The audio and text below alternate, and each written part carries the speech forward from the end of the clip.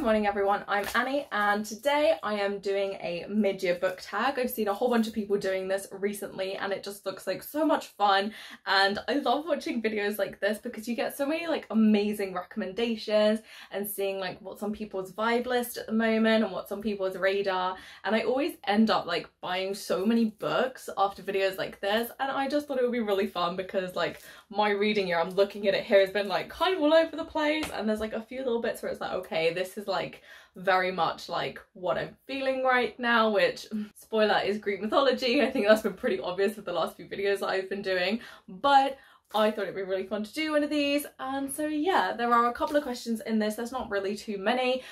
For each of them I have picked 2 books, and then the last one I have picked 3. So let's just get into it. I'm too excited. So the first question is, what is the best book of 2023 so far? Now, like I said, I've picked 2 for basically all of these questions. So I have Icebreaker by Hannah Grace and From Lukov with Love by Mariana Zapata. I don't quite know how to say it. Very sorry if that is wrong, but I picked these 2 and they're very, very similar. They're both ice skating girlies who have an issue with their competitions and bits and pieces. They're actually both pairs skaters, which is really interesting. And these were 2 books that were actually compared against each other for quite a while, and it was very much like I saw this one online and people were like, this is great, but like if you loved this, you'll love this more. Controversial opinion, I don't really feel like they're comparable, because in this one we have Anastasia who ends up with Nate, who is a hockey player, and in this one we have Jasmine who ends up with Ivan, and they are both figure skaters.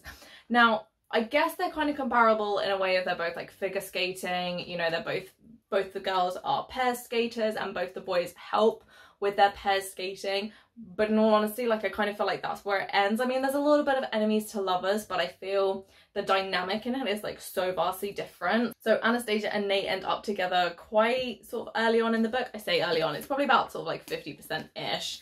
And then in this one, Jasmine and Ivan don't end up together until like right at the very end. Like they don't like admit that they kind of like each other until like right at the very end, which is very, very satisfying. This one is very much slow burn. This one is a little bit faster paced. This one, they're in University of California at Maple Hill.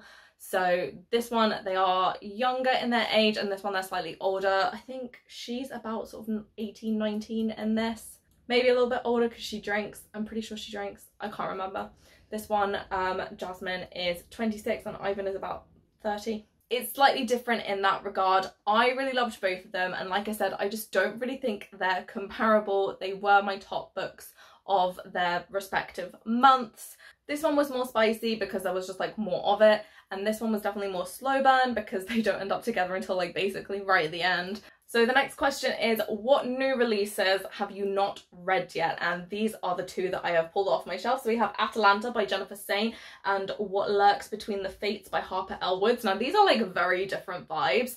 So this is a standalone, and then this is book 3 in a series, and I think the 4th one is due out next year. Why have I not read these yet? So I'm kind of waiting for book club to read this one, but some of the other guys, they don't want it in the hardback, which is fair enough.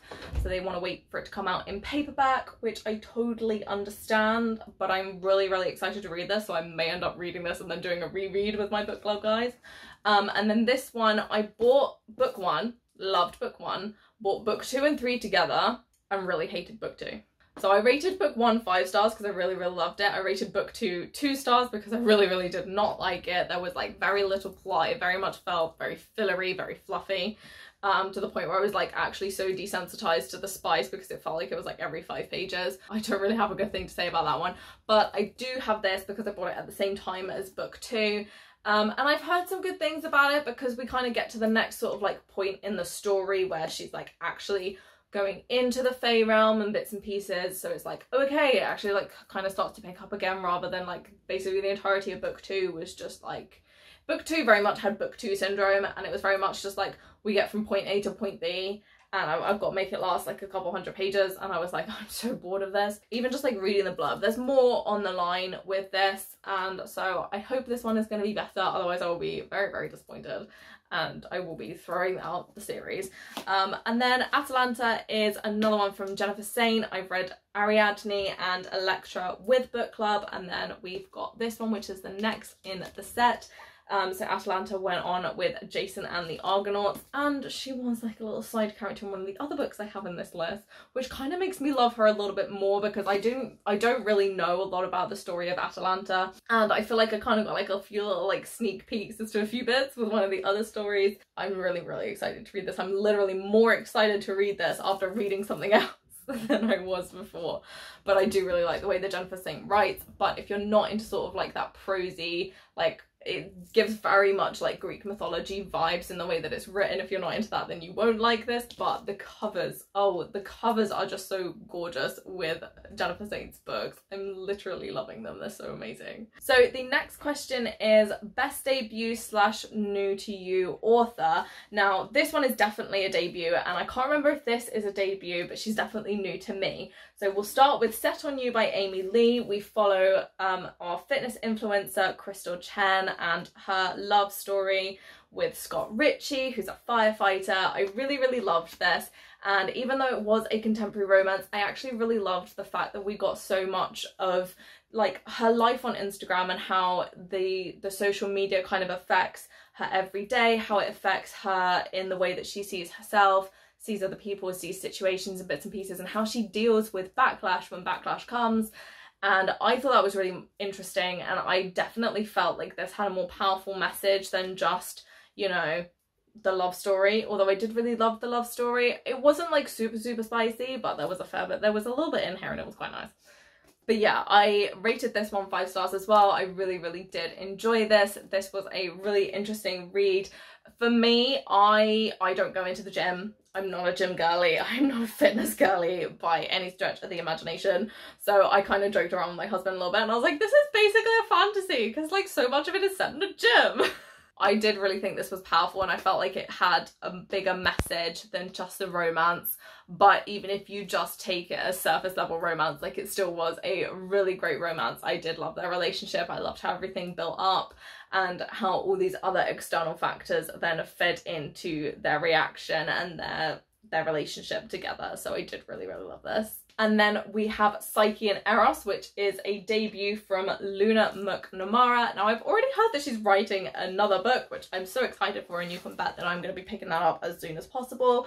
But I really did enjoy this, and this is the one where I said that we meet Atalanta as a side character, and it just like made me love her so much more, and I'm so excited to read Jennifer Saint's version of her story. But this was really, really sweet. I did really enjoy this. I was kind of expecting it a little bit to have like Greek tragedy vibes, and there was like at one point where I was like, oh my god, like it's all going downhill, like this is so bad. But we do get happily ever after, which was like really, really nice and satisfying. Every single part of this I did really enjoy. I wouldn't say I was like 1000% obsessed with it. It was just like, I did really love it, but it was like a nice easy read. It's a tiny bit prosy at times, like some of the things are a little bit kind of like fluffier than some other ways of writing. But I did really enjoy this. It felt like it was really rooted within the mythology whilst also taking its own twist on things, so I did really enjoy that. Overall, it was just like a really great book. There's nothing that I can sort of like pick out that was like super duper amazing or like super duper bad. I'm like, it was just like very nice and like kind of even. I didn't get like all of this like emotion going up and down. It was just like very nice and even. But this was really, really enjoyable for me, and I rated this 4 stars. So the next question is, what books made you happy? And of course The Lightning Thief had to be on here. I've reread this I don't know how many times. I reread it again at the beginning of this year, which I did talk about in my January reading wrap up. However, this just will eternally make me happy. Like, Percy was one of my first book boyfriends. I will forever hold a special place for him in my heart. Like, I'm obsessed. It just gives me so many good vibes. I love the way that Rick Riordan writes. It's just like so cozy, so comfy. And like when I'm reading Rick Riordan stuff now, it's like I feel like I need to be like wrapped up in a blanket, unless it's like 20 odd degrees outside like it is right now. I am literally dying from heat. But I feel like I need to be like wrapped up in a blanket with a cup of tea and and a candle, and it's just like so cozy and so comforting, and it just like takes me back to when I was like a literal child reading these for the first time, and it's just like so many good feelings, and like this will forever make me happy if I'm ever having like a bad day and I really desperately need to read something that will like perk me up. Like it's 100% gonna be Percy Jackson. And then the other book we have for what made me happy was Final Offer by Lauren Asher. Now this was one where I had a little bit of an emotional roller coaster, and when I say a little bit I mean a lot of an emotional roller coaster, but I really did enjoy this. This was Callahan and Alana's story. This was the resolution, or the kind of wrap up of the Dreamland Billionaires series, which we're then gonna go into. I think it's Lakefront Billionaires is her next series, which kind of carries on from what I can gather, because I think it's on the same lake that this house is on. So, I mean, I can't really remember. I read this in like literally under 24 hours. It arrived in the post. I started reading it literally the second it dropped through the front door, and then I was done within 24 hours of that point. And I still slept overnight, and it's not a tiny book. 577 pages. So I literally stormed through this. It just, the whole series, I really do like the whole series. I thought this was such a nice wrap up to it. It just like really gave so much. I love the way that we sort of see Cal like deal with some things that he's like been trying to fight for years and hasn't really been successful, and he does that because he's just so obsessed with Lana, and like he just really wants to be with her and build that life together. And like they both make mistakes. Cal definitely makes more mistakes than Lana, but like they both have things that they're like, that was definitely a mistake, like I shouldn't have done that.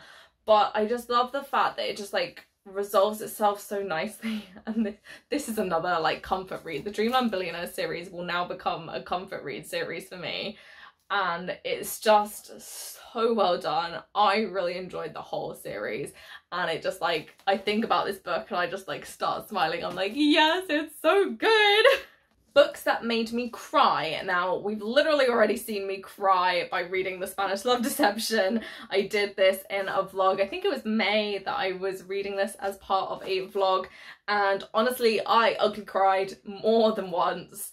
Literally for no reason, like nothing sad actually happens. I think it's just kind of the way that it's written, and it's just like so emotional, and the way that everything just gets kind of like dealt with and unpacked and then like repacked temporarily, and the way that she has to deal with all of her own emotions when she sees her ex and this, that and the other, and the way that Aaron is just like there for her, but also like there's kind of that disconnect at the beginning, but like you can sort of like tell like he's kind of trying, and it's just like, it's so good in that respect. And what made me cry was basically just like emotional overload rather than anything like actually sad happening. But this was a really good book. It's so summer vibes. It's like, this is the kind of book that you take when you're going away on holiday. It was so amazing. Again, like I don't think there's like a particular scene that I'm like, that made me cry. It was just like overall emotional overload that made me cry, but this was a really good one. And then the other one that made me cry was The Sun and the Star by Rick Riordan and Mark Ashiro. I mean, what didn't I cry about while reading this, realistically? There wasn't that many tears that I think were on the vlog where I was reading this, so I'm not going to go into too much detail on this one because I did do like a whole video on this. There weren't too many tears on camera, but honestly, Sally Jackson like got me at one point. It was like 9 o'clock at night. Sally Jackson comes on, she's like trying to make me cry. She definitely succeeded. I just sat there and I was like, this is just too much. And again, I think it was mild nostalgia vibes whilst also being a little bit of like emotional overload, and the fact that Sally's just kind of there and she's like, oh, okay, like you lot are here, like more demigods, yeah, just come in, it's fine, like I'll pack you off with some blue cookies, because like I can't make any cookies that aren't blue anymore. And it was just like the vibes from like the first set of Percy Jackson books where he's like, I'll only eat things that are blue, and it's just like, oh, it's so many vibes, and it was such a good time. And again, I think it was like mild emotional overload. There were quite a few moments in it where that was like really sad, like especially this like really dark section here where we kind of like have a bit of a recap as to Nico's last trip through Tartarus and everything that that brought with it, and like how he then feels afterwards, and that made me cry. And then like the way that Will Solace then like comes into the underworld with him, and then it's like obviously because he's a child of Apollo, so it reacts like very strongly to him because he's a child of light and he's now in the underworld where there is no sunlight, and how his like body literally reacts to the situation that they're in, and how like none of his powers like work quite the same, but then he's like, do you know what, actually like I accept this. And the way that their relationship changes through the people that they meet and the situations that they're in is just so beautiful. And it's like kind of one of those things that it's like you kind of have to like really experience it, I think, to like fully get it. I'm getting emotional just like thinking about it because it was like so good. And again, it wasn't like anything like super sad happened. There was like reference of a couple of things that were kind of sad from other series, and I was like, oh, I forgot that happened, and I really did not need reminding at 10 o'clock at night when I should be like going to sleep and not starting another chapter, but thank you. But yeah, again, like I said, I think it was like more emotional overload, but I definitely cried. Alright, so what were the prettiest books that I bought thus far? Now, I have just recently done a video on pretty books, so you should definitely go and check these out. But since that video, I have bought these, and these are absolutely gorgeous. So we've got Ithaca by Claire North, which is all about Penelope, who is the wife of Odysseus. I even got a little bookmark with this, which I thought was really cute. And I really love, obviously, this gold circle. As you guys know, if it's got like gold gilding, shiny stuff on it, I'm there 100%. But I do really like this, like, it's very Grecian art. I'm loving it. Obviously, we've got this little Greek motif on the top and the bottom, but also these threads. So if you don't know the story of Penelope and Odysseus and his whole travels and bits and pieces, basically she spends the whole 10 years of the Trojan War at home waiting for him to come home. And then Odysseus ends up going on basically like, I call it a lad's trip, because he was like, oh, it's okay, we just like, he doesn't really say like, oh, we don't need to go home just yet. There's like stuff that like keeps him busy, but I always call it a lad's trip because it just really feels like that when you read it. So he goes on this like another 10 years of a lad's trip, leaves her at home with their son, and she ends up with all of these suitors in her house like trying to marry her, and she keeps saying like, oh, I can't marry, because she's convinced that Odysseus is still alive and out there somewhere, but obviously they're all like, well, the Trojan War ended and he's not come home, so he's probably dead, like, we'll just marry you. And she's like, no, I can't marry any of you until I've finished this tapestry that I'm creating on her loom. I can't remember if it's like a tapestry or something, it's something like that. So I feel like these threads like very much give that kind of vibe as to like, she's like, oh, like I've got stuff like I actually need to do, like I can't marry you until I finish this task. And the whole thing is like every night she goes and unpicks a bunch of it, and she like does it really slowly through the day, and they're like, oh my god, hurry up, woman. And like she spends years trying to make this tapestry, but every night she's going and she's unpicking it so that she buys herself a little bit more time. I think eventually she does get found out. I don't know what it is in this story, but I know in like the original she gets found out in bits and pieces. But I'm really excited because we also get a book 2, which is called House of Odysseus, and I don't know anything about that one yet because it's actually not even out. And that's one I'm really excited to read, which kind of leads on to the next question, but I haven't put it in as the next question because I can't remember when it's coming out. But I'm really excited to read that one. I don't really have anything else to say. It's a pretty cover. And then guess what? This book is entirely gold. So of course it was going to end up on this list, and this is Clytemnestra by Costanza Casati. Again, sorry if that's wrong. I'm really not great with pronouncing names. Even when I'm reading names, I end up saying them wrong for most of it. But this is entirely gold. It was entirely beautiful. We've got all these like beautiful flowers, and again, this Greek motif around the edge.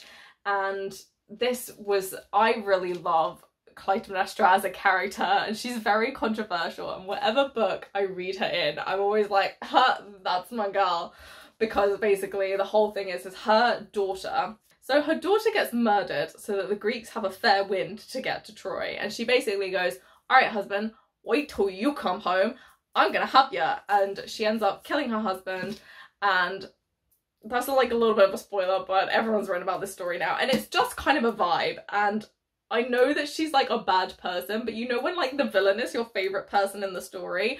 This is literally her, and I've read so many stories with her in them. I've read the original Greek tragedies, You know, I've obviously read Electra from Jennifer Saint. Psyche and Eros has mention of her as well, and I think there's another one that I've read recently where she's mentioned, and I'm just like, that's my girl. Like, she's there, she's still a boss lady regardless of what story you put her in.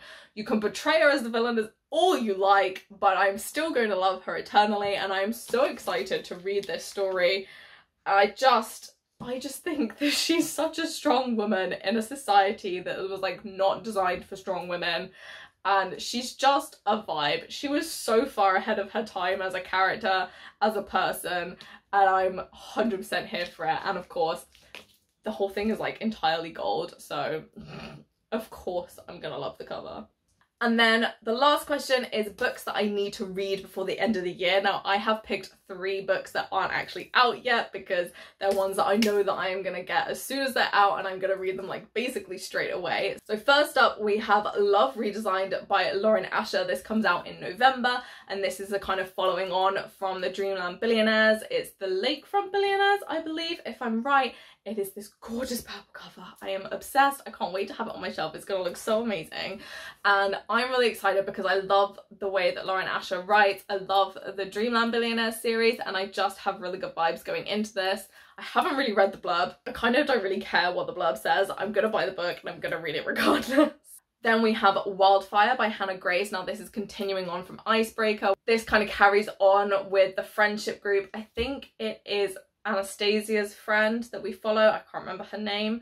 I think it's Anastasia's friend that we follow, and I'm really, really excited for that. It is this beautiful pink cover, and it's gonna look great on my shelf. Again, I'm really loving these contemporary romances that have these like beautiful, bright, bold colours. My shelf looks, I'm literally looking at it. My shelf is so colourful.